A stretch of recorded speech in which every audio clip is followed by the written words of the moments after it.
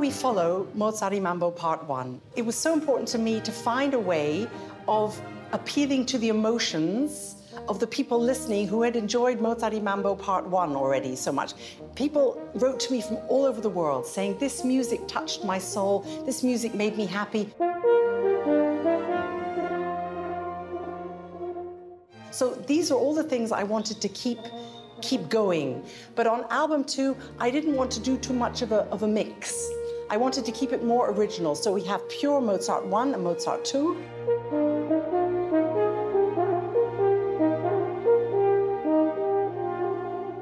We have the Mozart y Mambo family back together again, the Havana Lyceum Orchestra conducted by José Méndez. And we have some new members of our family. We have soloist Enrique Lazaga, the legendary güiro player.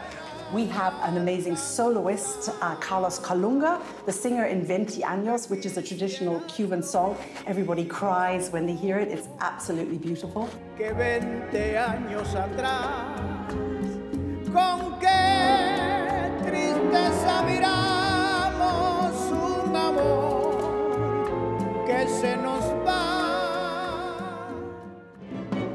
We have the original 6 Cuban dances.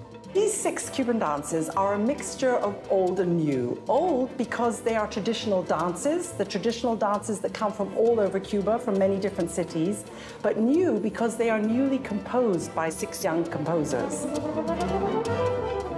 They are not arrangements of dances that you've heard a million times before. They are new melodies, not new rhythms, the rhythms are traditional, but new melodies, and the first time any of them have ever been heard on the French horn. We are using every single different Cuban rhythm you can imagine, and some you can't imagine, from all different parts of Cuba. We have Cuban son, rumba, cha-cha-cha, bolero, a changui.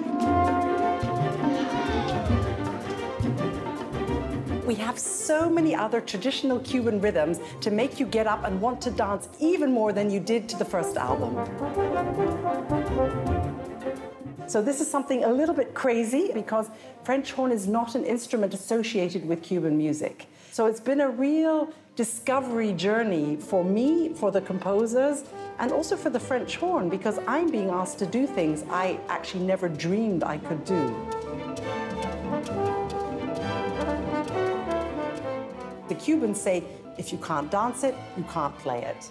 And we're hoping that everyone is going to enjoy dancing to this album.